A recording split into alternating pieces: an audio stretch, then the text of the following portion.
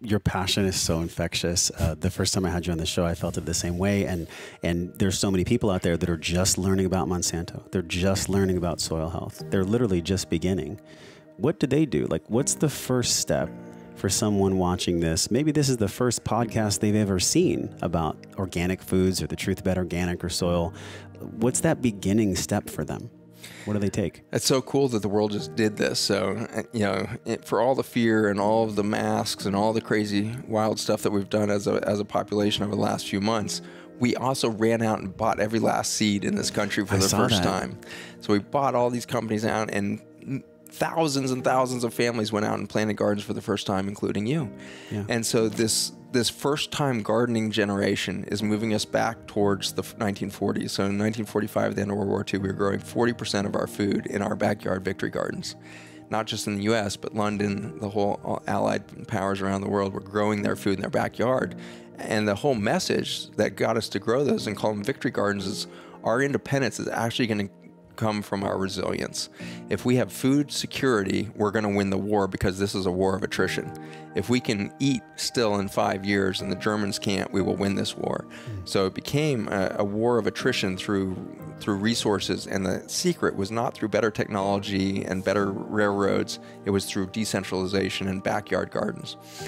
We could reclaim that in 2 years. I really think that, if we decide in the United States that we're going to grow 40% in our backyards, it would take the first year to just get the practice in. But by year 2, you can grow an insane amount of zucchini and cucumbers and tomatoes in your backyard, not to mention the mints and the radishes and the carrots and everything else. And so it doesn't take long to realize that seeds have all the magic. And it doesn't take long as a physician to find out that the baby has all the magic. The less we meddle in the garden, the more beauty will ultimately come out of it. And so don't be overly concerned about how your garden looks, and maybe ever, but certainly not in those first 5 years, because it should look like chaos.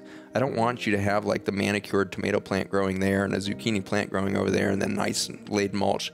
I want kind of craziness going on. I want weeds, and I want all this stuff growing up in between. You have to weed and you have to keep it clear around there, but you've got biodiversity exploding on that soil, and next year is going to look different. Not because you did anything right, but because you didn't try to control the system. So have some freedom and just plant a bunch of stuff out back and have no expectation of what that's going to look like. And if it produces some food in the first couple of years, fantastic. But if it's just creating anything but lawn next year, you're winning the game for the planet. And so I would say start simple with low expectations on yourself. Don't ever call yourself a failure, because nature knows how to do this. You don't, and never will. Farmers are always the first to say, the more you try to fight Mother Nature, the more you're going to lose. The best farmers are always the ones that are making space for nature to do their work, do her work. And so do that in your backyard. Let her start to tell you, why does it look so manicured? Why does your backyard look like every other suburban neighborhood for thousands of miles? Well, let's do something radical. Let's start planting where there is lawn. Let's start creating, multi-species cover crops or low-lying succulents or whatever your environment is calling for to create that biodiversity in the soil. So start small. And if you don't even have any plot of land or a pot out back on the porch or whatever it is, start in your window. A single mint plant is very hard to kill. And so if you want to start with mint, just put that in the window, a little bit of sunlight. They can handle some shade.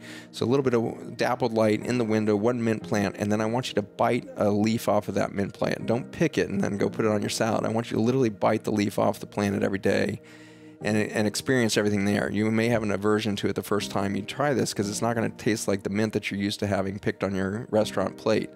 It's got so much going on because you've never been connected with your tongue to a root system before. So before you bite it off the plant, let it sit on your tongue for a moment, and you're going to be connected to a biophotonic event between soil, sun, and that plant right there, and you're going to realize a vitality in your body in that moment. I believe that mint plant could teach you how to garden better than anybody else could on the planet. That mint plant is going to take you through an experience of, oh my gosh, it's just this connection of soil, sun, some water. And you're going to realize that it's just this cycle of soil, water, and air that's producing this extraordinary electrical event on your tongue.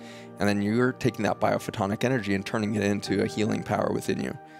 That's the whole story of organic gardening and one mint plant in the window. So that's how simple we can begin.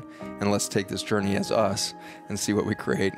out in the world. What's most exciting for you when you look at the future of this real revolution? Because we had the revolution in the 60s, which was really about monocrops.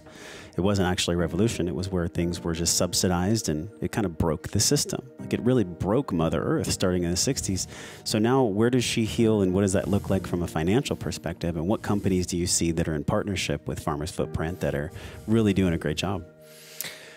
You know, I think corporate has been hesitant to attract us at the beginning, because I think they've been wary of who are we, what are we doing, all of that.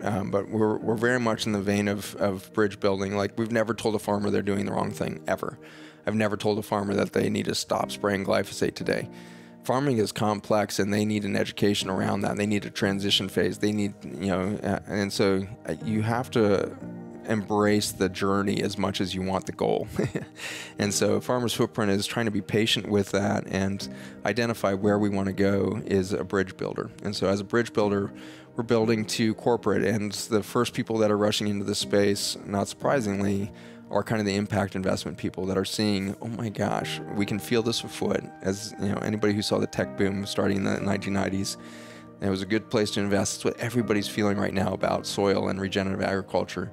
But nobody knows where to invest yet. The definitions are poor and everything else. And so we're seeing people rush to us with a sense of like, okay, if these people are starting to build the interstitium, the connective tissue between this, we know that a $1.7 trillion U.S. agricultural system is going to pivot in the next 20 years out of just, if nothing else, just sheer demand from the consumer. We need to be a part of that. And if we could get on the early side of that, we're going to make a lot of money. So, you know, these are, you know, very forward-thinking peoples, a lot of, you know, family funds, family foundations, philanthropic kind of minded, but also want to be part of the new future. And I think excitingly, the pandemic has put a really fine point on this and has accelerated our mission radically. And so we see tons of philanthropic dollars being reorganized towards realizing that all of the hard-hit neighborhoods that really suffered under the presence of this COVID virus, we can say that, show very clearly that there was poor nutrient density within that food system and poor access to real air and water systems. So soil, air, and water. And so we can use the pandemic to show the world immediately where are our hot spots of dysfunction. And if we start rebuilding there and start to build a decentralized system that can serve all of that simultaneously, instead of just trying to like fix it here and then scale that one model, let's let it grow up through teachers teaching teachers, farmers teaching farmers, school systems teaching school systems, communities teaching communities, and let that matrix start really rebuilding itself into that future that can come. For all the parents watching, what lights you up about these children that you've raised? And what are they going to do when it comes to their responsibility? How have you inspired them, and how can we inspire all the parents to leave their kids with the knowledge that they can make the world better than we left it? They can actually do way better than we can.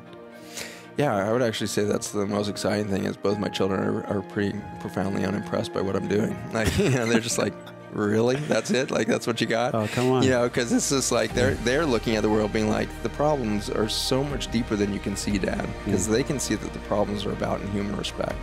My daughter recently taught me a lot about this. She's living in New York and has watched this whole thing go down with the civil unrest there around George Floyd's death and all of this.